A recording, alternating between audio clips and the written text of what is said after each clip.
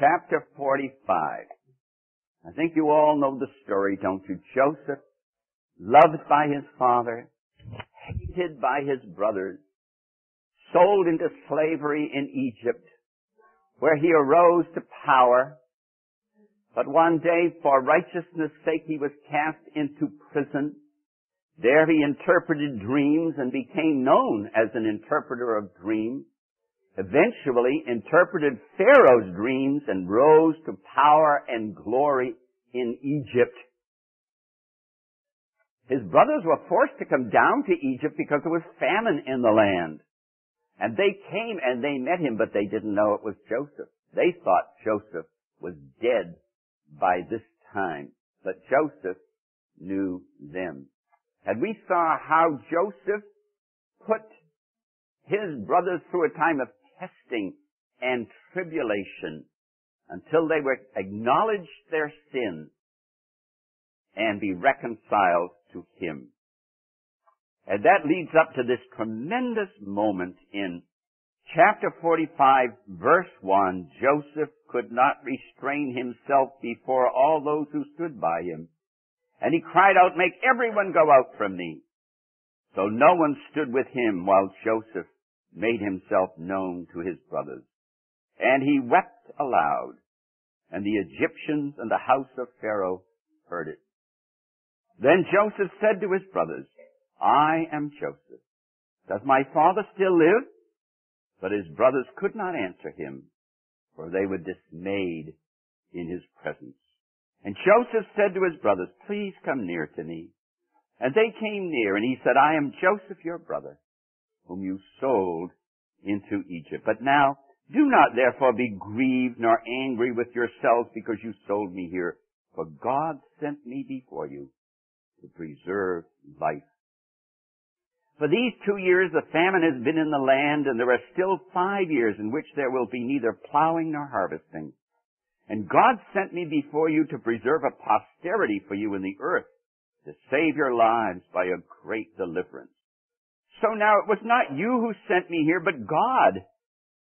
And he made me a father to Pharaoh and lord of all his house, and a ruler throughout all the land of Egypt. Hasten and go up to my father and say to him, 'Thus says your son Joseph, God has made me lord of all Egypt. Come down to me, do not tarry. You shall dwell in the land of Goshen.'" That was a section of Egypt. They would be separated really from the people of Egypt by living in the land of Goshen. "You shall dwell in the land of Goshen, and you shall be near to me, you and your children, your children's children, your flocks and your herds, and all that you have. There I will provide for you, lest you and your household and all that you have come to poverty. For there are still 5 years of famine. Behold, your eyes and the eyes of my brother Benjamin see that it is my mouth that speaks to you. So shall you tell my father of all my glory in Egypt, and of all that you have seen. You shall hasten and bring my father down here." Then he fell on his brother Benjamin's neck and wept. And Benjamin wept on his neck. Moreover, he kissed all his brothers and wept over them. After that, his brothers talked with him. Now the report of it was heard in Pharaoh's house, saying, "Joseph's brothers have come." So it pleased Pharaoh and his servants well. Pharaoh said to Joseph, "Say to your brothers, do this. Load your beasts and depart. Go to the land of Canaan. Bring your father and your households and come to me. I will give you the best of the land of Egypt, and you will eat the fat of the land. Now you are commanded, do this. Take carts out of the land of Egypt for your little ones and your wives. Bring your father and come. Also, do not be concerned about your goods, for the best of all the land of Egypt is yours." Then the sons of Israel did so, and Joseph gave them carts according to the command of Pharaoh, and he gave them provisions for the journey. He gave to all of them, to each man, changes of garments. But to Benjamin he gave 300 pieces of silver and 5 changes of garments. And he sent to his father these things: 10 donkeys loaded with the good things of Egypt, 10 female donkeys loaded with grain, bread, and food for his father for the journey. So he sent his brothers away, and they departed. And he said to them, "See that you do not become troubled along the way." Then they went up out of Egypt and came to the land of Canaan to Jacob their father. And they told him, saying, Joseph is still alive, and he's governor over all the land of Egypt. And Jacob's heart stood still. I think we would call that cardiac arrest. Seriously, I think that was a form of cardiac arrest. Jacob's heart stood still because he did not believe them. When they told him all the words which Joseph had said to them, when he saw the carts which Joseph had sent to carry him, the spirit of Jacob their father revived. Then Israel said, It is enough. Joseph my son is still alive. I will go and see him before I die. Joseph makes me think of Jesus. That was the subject of our little series. And here we come to the first point today, where Joseph is unable to restrain himself any longer, and he reveals himself to them and invites them to draw near. He reveals himself to them.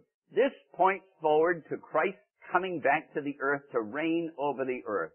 And in Revelation chapter 1 verse 7 it says, Every eye shall see him, and they also which pierced him. With all the kindreds of the earth shall wail because of him. The Lord Jesus Christ is coming back one day in power and great glory. His return will be visible all over the earth. And the nation, in a special way that caused him such suffering, will see him. And all the kindreds of the earth, all the nations of the earth will wail because of him. But that will be a great day for believing Israel, because he's going to invite them to draw near, even as he invites men and women to draw near to him today. Matthew 11:28, Come unto me, all ye that labor and are heavy laden, and I will give you rest. Take my yoke upon you and learn of me, for I am meek and lowly in heart. You shall find rest unto your souls. This was a wonderful moment of reconciliation, wasn't it? His brothers had treated him cruelly, and now they're perfectly reconciled, the one to another. And you know, this is what God has done for his believing people too. Reconciled by the death of Christ. God didn't need to be reconciled, but we needed to be reconciled to him, because our sins had cut us off from him. But I can never read this passage that we came to today without making the application to us as believers to what's it going to be like for us when we see the Lord Jesus. This is a great hope of the child of God, isn't it? One day we're going to leave this scene, either by death or by the rapture, and we're going to pass into the presence of the man of Calvary. We're going to see him. We're going to see the fresh wounds of Calvary in his hands, feet, and side. And we're going to fall at his feet. The story repeats, and the lover of sinners adore. This is the hope of the child of God. No wonder the hymn writer said, Heaven for me, Jesus will be what makes it heaven for me. All its wonders and beauties I'm longing to see, but Jesus will be what makes it heaven for me. Another poet wrote, Not merely one glimpse, but forever, at home with him ever to be, at home in the glory celestial where glimmers the crystal sea. But there, even there, in such beauty, will anything ever efface that rapturous moment of moments, my first look at his face? That'll be something, won't it? Sinners saved by his marvelous grace and ushered into his presence, and see him there in all his glory. Sometimes we sing at the breaking of bread service, Oh, if this glimpse of love is so divinely sweet, what will it be, O Lord above, thy gladdening smile to me, to see thee face to face, that all thy likeness wear, and all thy ways of heavenly grace through endless years declare. What does it mean to die or to be taken home to be with the Lord? Well, it means just that. It means home. The believer is never at home in this life. This world is a wilderness wild as far as the child of God is concerned. And he's never really at home till he goes to the Father's house. It'll mean reunion with loved ones. Some of us have loved ones who died in Christ. They've gone before. Will we recognize our loved ones in heaven? Of course. We're not going to know less in heaven than we know down here, are we? Everyone will have his own distinct personality in heaven. And those who've died in faith in Christ, when we see them, we'll know them. The relationships of life won't continue in the same way. The marriage relationship, we will know one another. We will have fellowship with the redeemed of all the ages. Let's think of that. Joseph! You know you're going to meet Joseph? Won't it be wonderful to sit down and hear him tell the story, huh? And Jacob and the brothers. Abraham and Isaac. It says that. It says, many shall come from the east and the west and sit down with Abraham and Isaac and Jacob at the kingdom of the Father. You know, God could have done less for us. But he won't be satisfied till he gets his redeemed people home in heaven to be with Christ and like Christ for all eternity. Heaven is going to be a place where the mysteries of life are going to be unraveled. A lot of God's people go through terrific trials, like Joseph did. In Joseph's case, we saw how God brought all the threads together, didn't we? But it doesn't always happen in life. Some of God's people are passing through the fire today, and through the flood.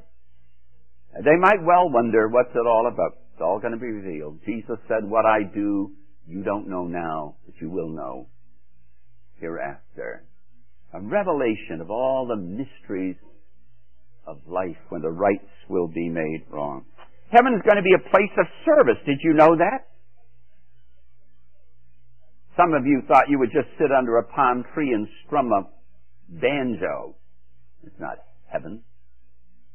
Heaven is a place of service. His servants shall serve him. That appeals to me.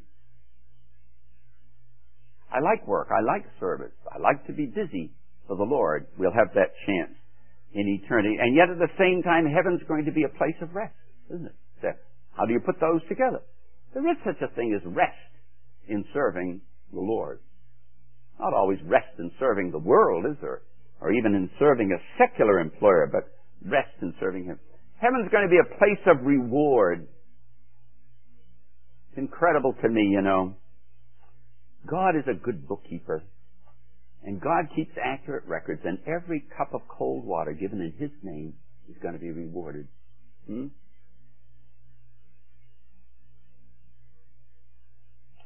We think some of the great things we've done are the things that will come in for reward, but it won't be that way.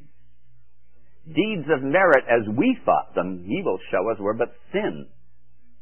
Little acts we had forgotten, he will show us were for him. Kept a record of it all. I'm glad for that, because there are many dear Christians who live in obscurity and just pour out their lives in devoted service for God and for the people of God. And no, they never make the headlines. You never hear about them in a public way. He knows about it.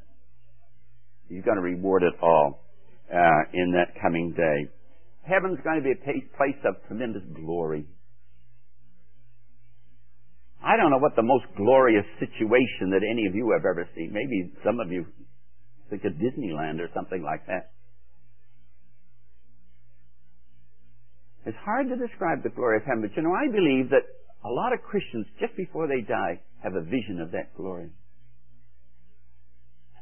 When I was in Oak Park, Illinois, there was a man, an unsaved man, lived in the next apartment, and he developed very serious illness, and he was obviously sinking. And I had to go overseas. I had witnessed to him, and I had to go overseas, and when I came back, he was gone. But his wife told me that in the hospital, the Oak Park Hospital, before he died, he was lying there on the bed, and all of a sudden he said, "Oh, bye." And she said it was the most enthusiastic thing he had ever said in his life. What happened? I think he saw it. I think he saw the glory of heaven revealed before his eyes. I know my own mother, when she was, before she died, she was taken one day in the hospital down to the x-ray room. It was perfectly dark, and she was left there by the attendants in the dark. And she told us that the Lord drew near. And from that moment on, the fear of death was gone. She had a personal meeting with the Lord Jesus. She had known the Lord for many, many years. But just in that moment of darkness and blackness, he drew near to her. Heaven will be a place where we'll have a glorified body. This appeals to me. A lot of my friends are looking forward to the day when I'll have the glorified state. What does that mean, a glorified body? It means a body that's no longer capable of sin, no longer subject to sickness, sorrow, pain, suffering, or even death itself. We don't know much about the pathology of the glorified body, but we know it's going to be like the body of the Lord Jesus in resurrection. When the Lord Jesus rose from the dead, he had a material body. He said to Thomas, "Handle me and see." You could feel it. And yet he could enter this room with all the doors and windows closed. He could eat broiled fish and honeycomb, and yet he could move about from place to place simply by thought. Glorified body. It's going to be wonderful, isn't it? To be delivered from all the infirmities of this age. What must it mean to be delivered from that and to go in and see the King in his beauty, like Joseph's brothers went in to see their brother in his glory. Heaven's going to be a place of learning. I thought I got through school when I graduated from high school. No. Ephesians 2:7, that in the ages to come he might show the exceeding riches of his kindness toward us through Christ Jesus. Heaven is going to be a place of perpetual unfolding of how good God has been to us. He's sending his lovely Son to die for us on the cross of Calvary. It's going to take all eternity for God to reveal it to us. I tell you, I look forward to that. I really do. A place of learning. It's going to be a place of sinlessness. As we've already mentioned, that appeals to me very, very much. And a place of joy. You know, all of our joy down. We do have joy here as Christians, but it's all tinged with sorrow, isn't it? All tinged with sorrow. There's no such thing as a pure, unadulterated joy here, but there will be there. And it's a place of unhindered worship and singing. I don't know about you, but you know, you come to the breaking of bread, and oftentimes your mind is rattled, and you go wandering in your thoughts, you know, when you should just be concentrating on something. It won't be like that up there. You'll be able just to zero in on worship, and it'll be absolutely pure. I love that hymn that says, "If here on earth the thoughts of Jesus' love lift our poor hearts this weary world above. If even here the taste of heavenly springs so cheers the spirit that the pilgrim sings, what will the sunshine of his glory prove? What the unmingled fullness of his love? What hallelujahs will his presence raise? What but one loud eternal burst of praise?" It was a wonderful time when Joseph made himself known to his brothers. It'll be a wonderful time when the Lord Jesus makes himself known to his Jewish brothers. It'll be a wonderful time when we pass into his presence and see the Lamb in all his glory in Emmanuel's land. Joseph reassured them of his identity. Undoubtedly he had changed. Everybody changes in 25 years. And they didn't recognize him, but he recognized them, and he assured them of his identity. And that's what the Lord Jesus did in His resurrection, didn't He? This same Jesus, same one who had been nailed to the cross of Calvary, was alive. Go tell my brethren, He said. He assured them of His identity. He didn't hold grudges against them. And He wasn't marred by a spirit of vengeance or an urge to get even with those who had treated Him so unjustly. But He showed wonderful grace to them. What had really happened was that God had, and He told them this, God had raised Him up to be their Savior. We've seen that all through the life of Joseph, that his brothers had their wickedness, but God was overruling their wickedness for His glory and for the good of His people. And God raised Joseph up to be their Savior. He said that. He said, God sent me before you to preserve life. And you know, that's a parallel to what happened at Calvary. Man had his work. Yes, man nailed the Lord Jesus to the cross of Calvary. And God said, okay, I'll overrule your wickedness and I'll make Him the Savior of the world. That's what we read in 1 John chapter 4 and verse 14. The Father sent the Son to be the Savior of the world. He says, it wasn't you who sent me here, it was God who sent me here. I tell you, it's wonderful. It's wonderful to see the experiences of life not as man's doing, but as God's doing. God overruling it. To see the hand of God in everything. I tell you, that gives you peace and poise in life. Whereas if you think that man is being successful, you can get very discouraged. God made Joseph Lord of all. God made Jesus Lord of all too. John chapter 17 verse 2, as thou hast given Him power over all flesh, that He should give eternal life to as many as thou hast given Him. He said, God put Him over all the world as the Savior of the world, that He should give eternal life to those who would come to Him in simple, trusting faith. And not only that, He promised His brothers that they would be near Him. That makes us think of Jesus, doesn't it? John 14, verse 3. Verse 1, let not your heart be troubled. You believe in God, believe also in me. In my Father's house are many mansions. If it were not so, I would have told you. I go to prepare a place for you, and if I go and prepare a place for you, I will come again and receive you unto myself, that where I am, there you may be also. The grace of God is wonderful, isn't it? God could have just saved us from our sins and saved us from hell and let it go at that, couldn't He? That would have been wonderful. But He wasn't satisfied to do that. He wanted us to be with Him for all eternity. And is it so? I shall be like thy Son. Is this the grace that He for me has won? Father of glory, thought beyond all thought, in glory, to His own blessed likeness brought. In John 17, the high priestly prayer of the Lord Jesus, and verse 14, He prayed that they may be with Him, that they might be with Him where He is, that they might behold His glory. What is glory? Glory is splendor. Glory is radiance. Glory is magnificence. That's what it is. That's the prayer of the Lord Jesus in John chapter 17, verse 24. And He promised that He would nourish them. Did you notice that?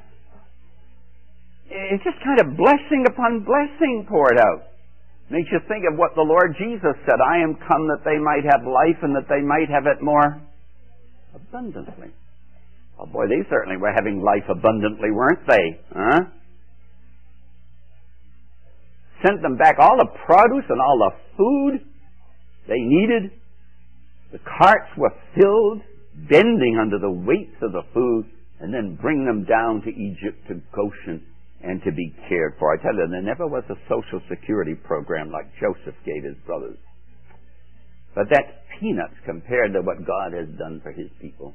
For you and for me who are saved by His grace. There's no end to the provision that He has made for us. So shall you tell my Father of all my glory in Egypt. I think the Lord, when we come together as believers to break bread, on Sunday night, I think that's what God, He wants us to tell Him of all the glory of the Lord Jesus. I like the breaking of bread meeting. Do you know why? Because it's all about Jesus. Nothing about man. Not our testimonies or our experiences or anything like that. An assembly is a group of nobodies who gather to exalt somebody. The somebody is Jesus, isn't it? That's wonderful when we can just come apart from the world and just pour our hearts and tell the Father of all the glory of the Lord Jesus Christ. There are three things here I want you to notice. Joseph is alive. He's exalted. And he wants to receive you and your family. This is a summary of what we have in this chapter. Joseph is alive. He's exalted. And he wants to receive you and your family. Dear friends, Jesus is alive. We don't worship just a spirit floating around in the universe or a memory. We worship a living Savior at God's right hand. He's exalted. And He wants to receive you and your family. I think that's good news.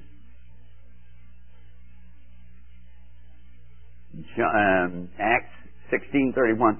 Believe on the Lord Jesus Christ and thou shalt be saved, and thy house. God loves to save households. He really does. He's been doing it. He's been doing it here in San Lorenzo Bible Chapel. He loves to save households. Some of you are praying for unsaved loved ones. Don't give up. Pray on. No case too hard for God. The harder they fight, the better they fall. You have to find out, as I had to find out, that God's a better runner than I am. I was trying to run away from Him, but He caught up with me. Just as Joseph's fame was heard in Pharaoh's house, so at His second coming, Christ's fame will be known among the Gentiles. I think it'd be nice to look up those verses in Isaiah. Isaiah 60 and verse 3. There are many verses in Isaiah which speak of that, which speak of the fame of the Lord Jesus and how the Gentiles would flock to the light of His coming. Verse 1 of chapter 60. Arise, shine, for your light has come, and the glory of the Lord is risen upon you. For behold, the darkness shall cover the earth, and deep darkness the people. But the Lord will arise over you, and His glory will be seen upon you. The Gentiles shall come to your light, and kings to the brightness of your rising. Isn't that lovely? The Gentiles shall come to your light, and kings to the brightness of your coming. The best of all the land of Egypt was there. Life more abundantly. And then He sent them back with the electrifying news that He was alive. It's a wonder that old Jacob didn't just pass out. I can understand his heart stopping. It's a wonder he didn't die at the news. How he must have grieved all of those years over a son. What a heartache, to have a son missing. You never know whether, he thought he was dead because they had brought the garment dipped in goat's blood back to the father as proof that he was dead. And now you get this wonderful news. He's not dead at all. He's alive. That was the news at the garden that Easter morning, wasn't it? Grave was empty. Clothes were there. But He wasn't there. He was risen from among the dead. Notice Acts chapter 2, verses 23 and 24. Peter is preaching, and this is really the substance of his preaching on that day. Acts chapter 2, 23 and 24. Men of Israel, hear these words. Jesus of Nazareth, a man attested by God to you by miracles, wonders and signs which God did through him in your midst, as you yourselves also know. Him being delivered by the determined counsel and foreknowledge of God, you have taken, by lawless hands have crucified and put to death, whom God raised up, having loosed the pains of death, because it was not possible that he should be held by it.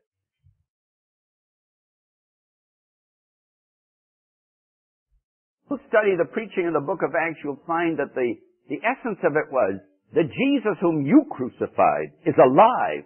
He's living at the right hand of God. You better come to terms with him. That's still the message for today. Listen, Jesus on a crucifix is not a threat to anybody. Nobody's afraid of a dead Christ.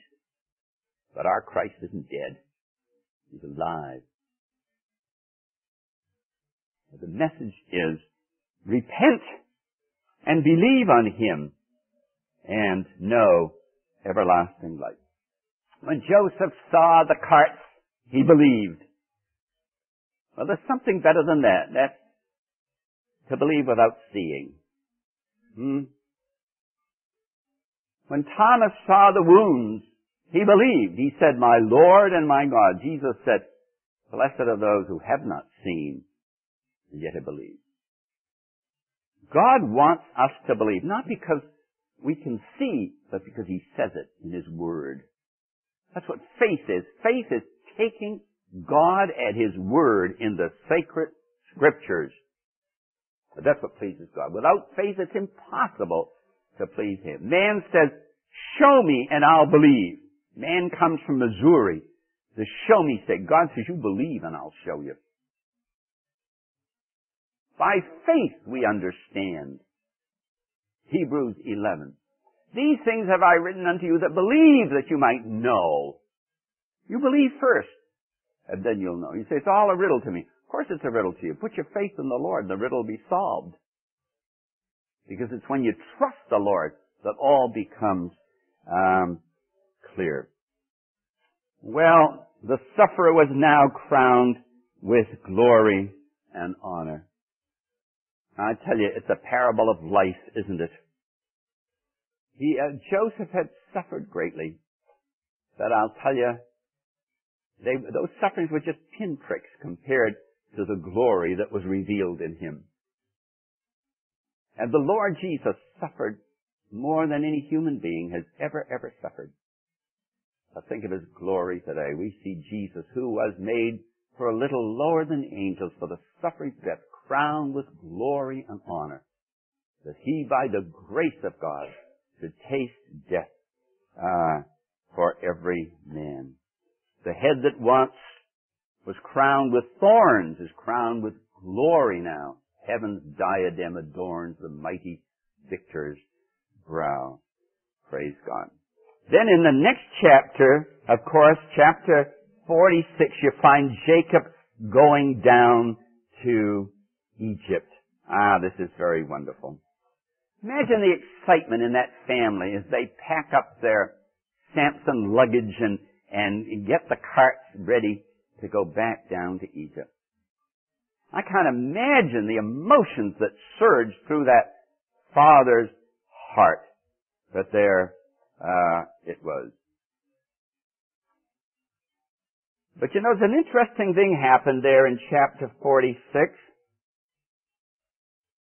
You'd think he would have said, look, beat the donkeys and don't let them hesitate all the way down. But it isn't what happened. It says, Israel took his journey, chapter 46, verse 1, with all that he had, and came to Beersheba and offered sacrifices to the God of his father Isaac. Jacob's life is an interesting life. Jacob and Israel are the same person here. He got better as he got older, and he died in a blaze of glory. I think that's good. He got better as he got older. He was growing. You say, what's happening here, MacDonald? Well, I'll tell you what's happening. Instead of just rushing down to Egypt, he stops for confirmation of the will of God. He wants guidance from God. Why? Because his fathers had been told, don't go down to Egypt. Weren't they? Abraham, Isaac. They were not to go to Egypt. Egypt was a picture of the world. And they were not to go to Egypt. And now Jacob finds himself going down to Egypt. Gotta stop. Offer sacrifices to the Lord. Get a confirmation of the will of God. The importance of guidance in the Christian life. If Jacob had gone simply by natural affection, he would have gone down there in a hurry. He wouldn't have stopped at Beersheba, I'll tell you that. Nothing could have kept him back, but he wanted to know God's will. Show spiritual growth in the man. Do we make every decision in life a matter of prayer? It's a good thing to do, isn't it?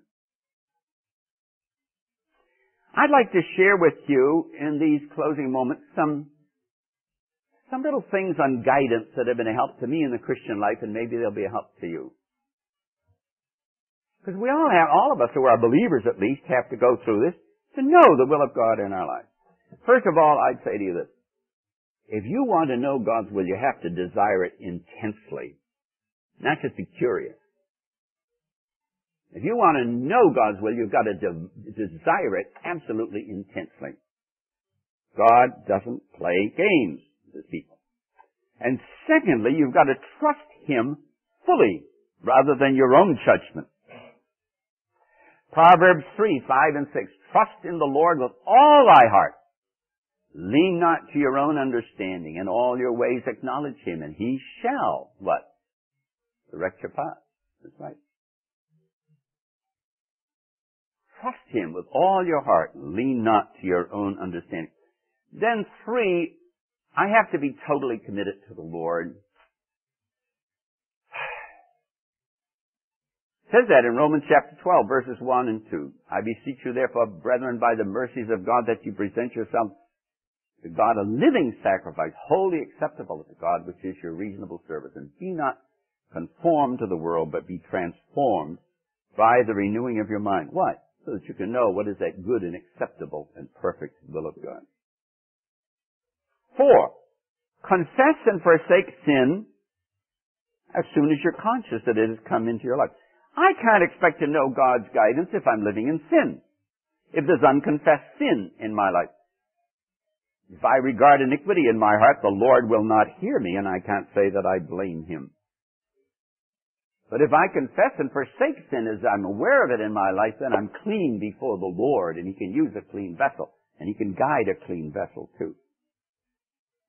If we confess our sins, He's faithful and just to forgive us our sins and to cleanse us from all unrighteousness. Then 5, pray without ceasing. Pray without ceasing.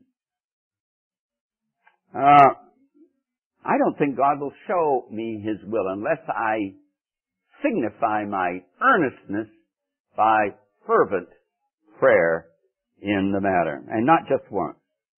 Then spend much time in the Word of God. That's number 6. Spend much time in the Word of God, because in a marvelous way, God speaks through His Word. God can take a verse completely out of context and bring it home to my mind today, and it'll tell me exactly what He wants me to do, and yet if I told you, it wouldn't say a thing to you. Because you're not looking for God's guidance in that same area. A lot of people have gone to the mission field on the basis, among other things, of a verse of Scripture that God brought home powerfully. I read in Echoes of Service recently where a couple were waiting upon the Lord for guidance for the mission field, and they were reading in their daily reading, and it said, "This is not your rest. Arise and go hence." Now, if I read that this morning, it wouldn't say too much to me, but it said it to them. It was part of their guidance for the Lord. So if I'm going to know God's guidance in my life, I've got to spend time in the Word of God. Then 7, get as much information as you can. I find that the more information I get, the easier it is for God to guide me. For instance, if I were exercised about serving the Lord in Zaire, I would try to learn everything I could about Zaire.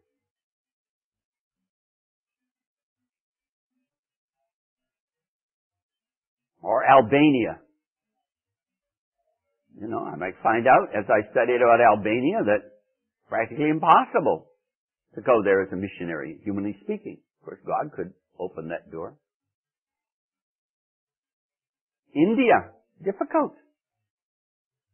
I should know the facts.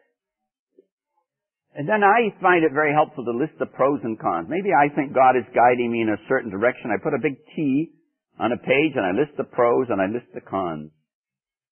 And see which way they go. 9, don't manufacture your own guidance. A lot of people trust their own wisdom rather than God's. The best attitude is, I'd rather walk in the dark with God than walk alone in the light. Don't trust your own wisdom. Trust God's wisdom. And here's a hard one. Number 10, be willing to wait. God doesn't always show you right away. I tell you, Joseph had to learn something about waiting, didn't he? And even dear Jacob going down to Egypt had to stop there at Beersheba, huh? Boy, I tell you, that was really something when he was so anxious to see his son again. But he did it. If you're praying for guidance and no guidance comes, God's guidance is to stay where you are. Maybe you're praying about guidance to go somewhere, do something, and no guidance comes. Well, that's your answer. God's guidance is to stay where you are. Darkness about going is light about staying. And then keep busy while you're waiting for guidance. God doesn't guide people who are laid back in a lazy boy sipping Diet Cokes. Those are the kind of people He guides. You can't steer a bicycle when it's standing. You have to be moving in the bicycle to steer it. That's the way God is. God guides people who are moving. Whatever your hands find to do, do it with all your might. When I'm seeking the guidance of God, I ask Him to confirm the guidance in the mouths of 2 or 3 witnesses. I don't go just by one thing, like one verse of Scripture. I want Him to give me 2 or 3. And if He does that, then I can be sure. Say, why? Isn't one word enough? Well, the Scripture says in the mouths of 2 or 3 witnesses shall everything be established, doesn't it?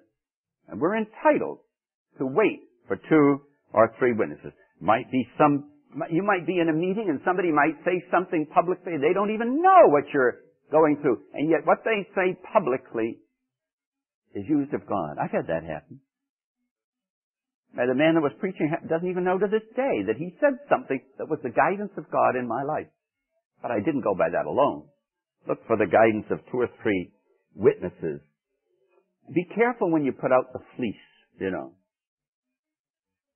People say, well, if such and such happens, then I'll know what God wants me. Be careful when you put out the fleece. Makes me think of the man who loved coffee cake. And every day he went to the office, he brought a coffee cake. When they had their coffee clatches, they always had coffee cake. And of course he was putting on the weight. And so he decided that he would quit the coffee cake.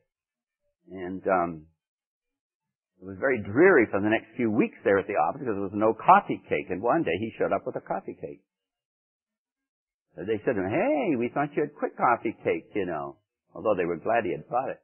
And he said, well, I'll tell you how it happened. He said, I went by the bakery and I smelt the baking. And he said, I put out the fleece. And I said, if there was a parking space, I would go in and get the coffee cake. And he said, the 4th time around the block, there was a parking space. Be careful when you put out the fleeces. You can always put out a fleece that'll work, but don't do it. Let me say this. Sometimes guidance in life is very, very clear. Sometimes it's not so clear. Sometimes you just have to let the peace of Christ umpire in your heart. And remember this, God usually leads one step at a time. Doesn't show you the whole blueprint. Doesn't show you the whole pathway ahead. Usually leads one step at a time. But I want to assure you today, nobody who sincerely wants the will of God will ever miss the way. Might surprise you. Nobody who sincerely wants the will of God will ever miss the way. And His will is good and acceptable and perfect. A lot of people think the Lord's will is all He wants for you is what's really undesirable, what you don't like, what goes against your grain. That isn't the way it is. When you're in the will of God, God controls your intellect and your emotions and your will so that when you're really doing His will, you're doing the thing you really love to do. It's true. Absolutely true. They think, oh, I'm afraid. I'm afraid to be called to mission. I'm afraid of tarantulas. I'm afraid of spiders and serpents. And you can think of all those things. That isn't the way it is at all. When God leads you, you're in His will. You're doing the thing that you love to do. He changes you so that you do love to do it.